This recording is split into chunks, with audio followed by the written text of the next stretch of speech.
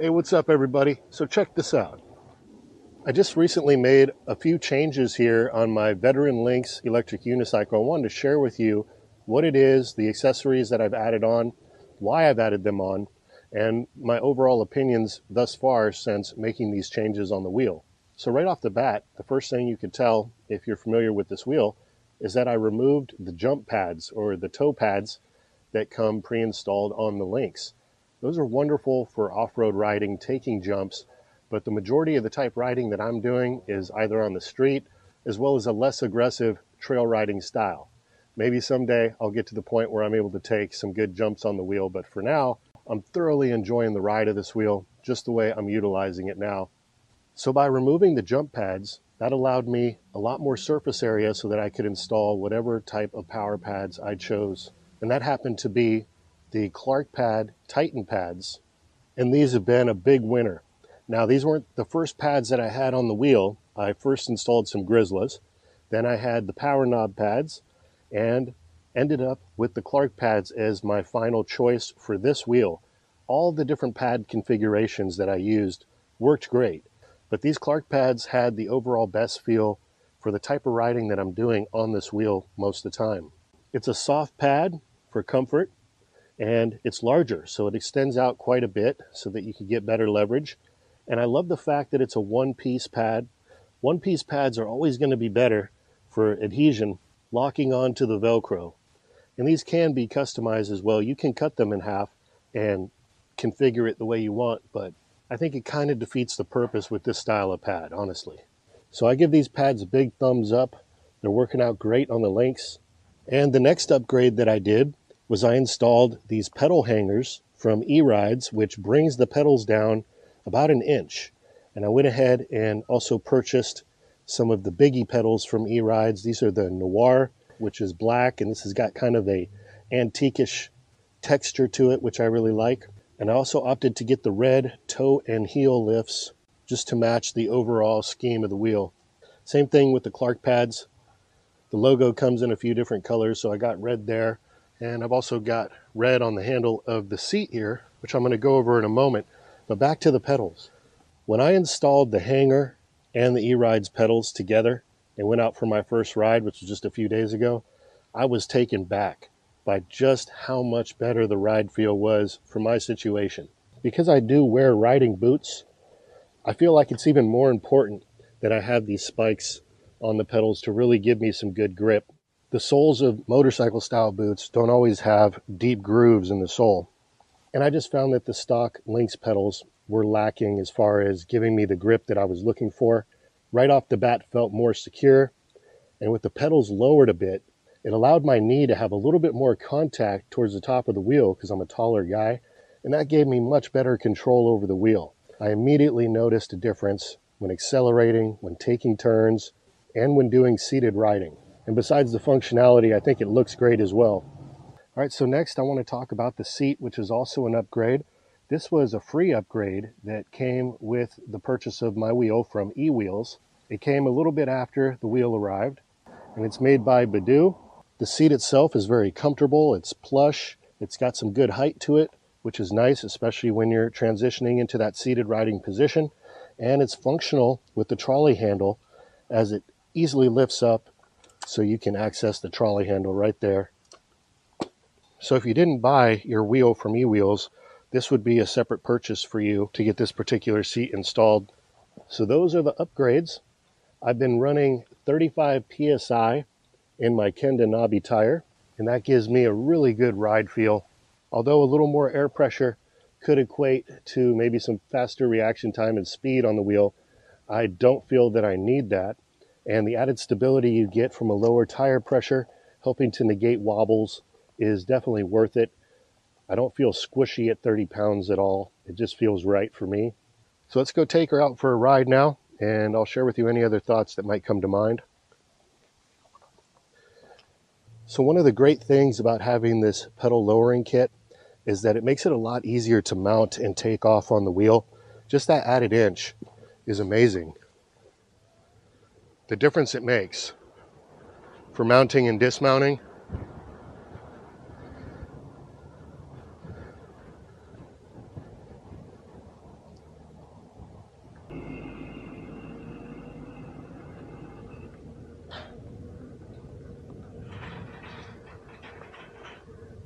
Just having myself a bit of a slower cruise today. We've got beautiful weather. There is a lot of traffic out on the streets today. It's not feeling all that great. So I'm just sticking to back roads, sticking to areas that aren't so congested at the moment. It's also the time of day. But I just want to remind you guys, when you do get a more powerful wheel like the Veteran Lynx, it doesn't mean you always got to push the wheel towards the threshold or towards the top end of what it's able to do. These are great cruiser wheels, and just having that power on tap, ready to go at any time, to me equates to safety. I've said it before, it's definitely nice to have the power there and to take these wheels at higher speeds, but you don't need to. You can stick to that 20-mile-an-hour range, 20, 25, and have tons of fun while being a lot safer on the wheel. Now, I'll admit, I like going fast, but I'm also a big fan of just monitoring the road conditions, what's going on around me, and making my judgment call based upon that. Like I said, we've got a lot of traffic going on today. I also noticed that for whatever reason, drivers are being very unaware around me because I went riding before I started this review. So I'm keeping it simple. So I'll show you a quick transition into the seated position.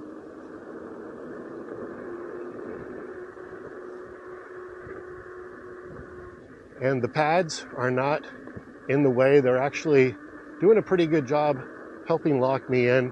Not locked in like the power knobs, which are my chosen pads for my ET Max.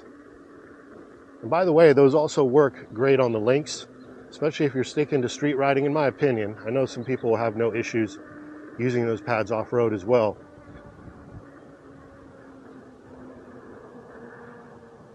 But I just feel like each and every rider is going to be different. The ride feel they're looking for, the type of riding they're doing. There's a lot of different ways that you can dial in your wheel. Pads being one of the most obvious, but of course your pedal choice. And if you are lowering the pedals on something like a Lynx, it's going to make a big difference.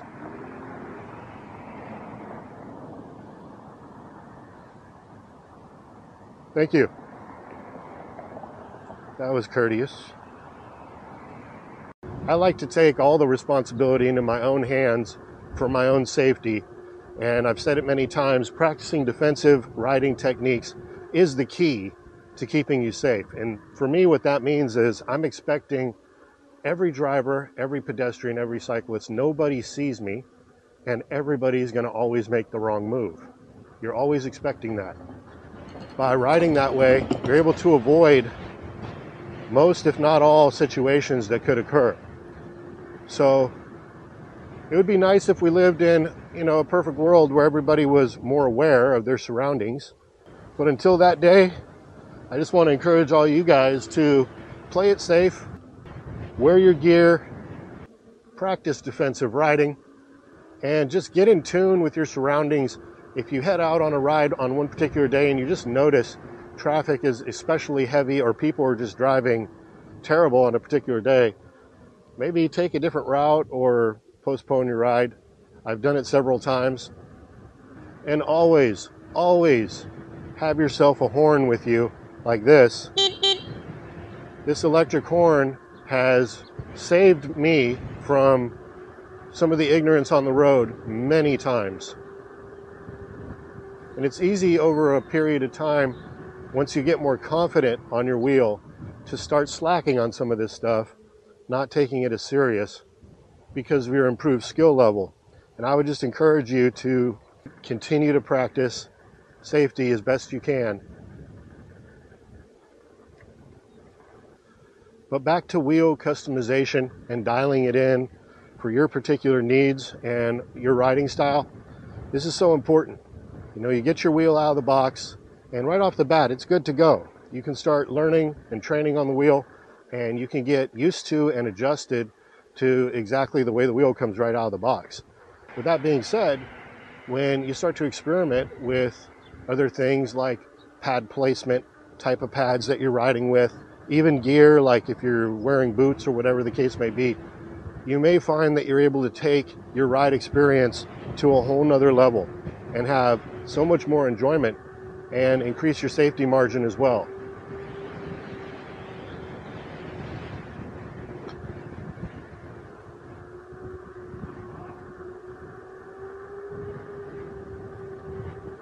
Yeah, it's nice to just get back in the neighborhoods once in a while and cruise